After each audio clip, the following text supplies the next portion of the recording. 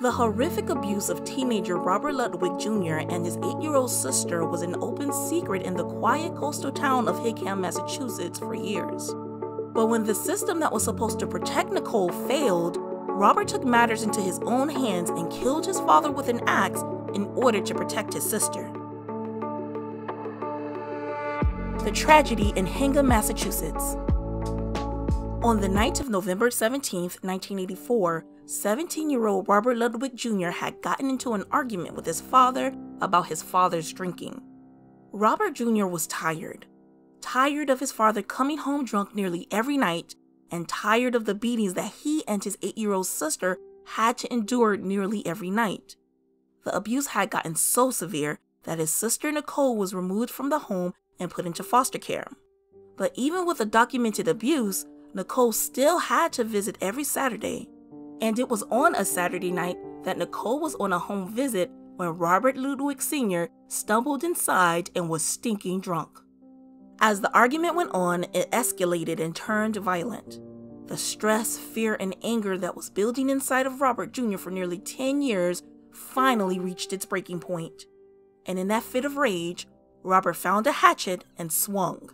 He repeatedly swung the hatchet at his father, and he didn't stop until his father stopped moving. The official autopsy would reveal that Robert Sr. was hit in the face and head 6 times. With his father now dead, Robert Jr. calmly placed the hatchet next to the corpse, then changed his clothes. As morning approached, he carried his still sleeping sister Nicole into the car and drove her back to her foster home. Then he went to work his early morning shift as a dishwasher. When his shift ended, he drove himself to the police station and told them that he had killed his father. When the news broke that Robert Jr. killed his father, the entire town was in shock. Who would believe such a mild-mannered teen was capable of such violence? It was during the investigation that the police learned of the horror that Robert had to endure every day. Those close to the family told police about the awful abuse that Robert Jr. and Nicole went through. When describing Robert Jr., a teacher described him as a no sir, yes sir kind of kid. He was a hard-working teenager and held 2 jobs to support himself. Robert's ultimate dream was to become a journalist, which led him to become a staff writer for his high school newspaper. And when he wasn't writing, he tutored autistic kids after school. But his altruistic side didn't stop there. He also was a member of several booster clubs and helped fundraise for school events. And even with such a full plate, he still managed to work 2 jobs. All in all, Robert Jr. was the kind of kid that any parent would be proud of. But to Robert Sr., his son was nothing more than a burden. While Jr. was known to be quiet and shy, his father was loud and liked to argue. Robert Sr. had a reputation for being a mean and cruel person. He was also a raging alcoholic and would often take his anger out on his wife and children. It was an open secret that 56-year-old Robert Sr. terrorized his family. The family owned a small snack shop in town, and Robert Jr.'s mother, Linda, endured a living nightmare. Linda would frequently show up at the shop with black eyes and bruises. She brought the children with her to work to protect them so they wouldn't be home alone with her husband. But Linda and her children weren't completely safe at the shop. Robert Sr. would sometimes show up drunk to yell at Linda and the kids. Robert Sr.'s violence also extended to his mother, and he would threaten to beat her. By 1978, Linda had had enough. She left Robert Sr. and moved to the next town over in a small apartment. But for the children, their safe haven didn't last. Linda was diagnosed with cancer and died in 1982 at 37. Robert Jr. and Nicole had to return to their father. Without their mother, the abuse he and his sister Nicole suffered escalated.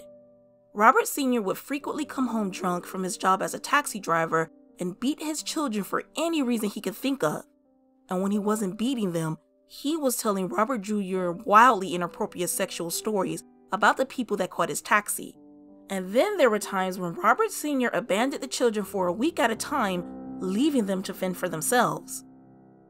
Because of the physical and sexual abuse from Robert Sr., 6-year-old Nicole was taken away by social workers and placed in a foster home in 1982.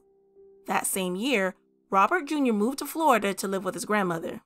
Somehow, Robert Sr. obtained unsupervised visitations of Nicole on Saturdays. In 1984, he lured Robert Jr. back to Hingham, claiming he needed his son's help with his sister. And the abuse only got worse. An anonymous family friend said, "I don't like to say this about anyone, but the father was scum. He was bad news, a bum." Days before the murder, friends noticed that Robert had become introverted and seemingly depressed. Once the news of the murder was known in Hingham, the community immediately rallied behind Robert Jr. His classmates ran fundraisers and local businesses gave money to Robert's defense fund. The judge who presided over the bail hearing was already familiar with the Ludwig family from earlier care and protection proceedings concerning the siblings. And after hearing the circumstances of the crime, the judge refused to give Robert Jr. bail. Instead, Robert had to spend 20 days in a psychiatric hospital, and once out, he was ordered to return to high school. In 1987, Robert Ludwig Jr. pleaded guilty to manslaughter. He was given a suspended 9 to 15-year sentence with terms of completing 5 years probation, and he had to receive psychiatric counseling. Then he was released into his grandmother's custody. Unfortunately, there is no happy ending in this story. In 1991, 16-year-old Nicole, who was living with relatives in Florida, grabbed a shotgun and took her own life. Distraught, Robert moved to Florida and tried to get a handle on his life and began taking college courses. But eventually, he decided to go back home to Hingham in March 1994 and took classes in filmmaking. Family and friends thought Robert Jr. was starting to move on and was getting better. But he never truly came to terms with the death of his little sister. On November 6, 1994, 27-year-old Robert Ludwig Jr. jumped to his death from a bridge on the Golden State Parkway in New Jersey. He was buried next to his sister in an unmarked grave. And once again, the residents of Hingham came together for Robert Jr. and in an outpouring of compassion, raised money for his tombstone. Thank you for watching the Twin Files. Don't forget to like and subscribe. We know this is a heavy video. If you want to lift your spirits and watch something happier, watch this video about a mannequin that was so popular, it was invited to the former King of England's wedding.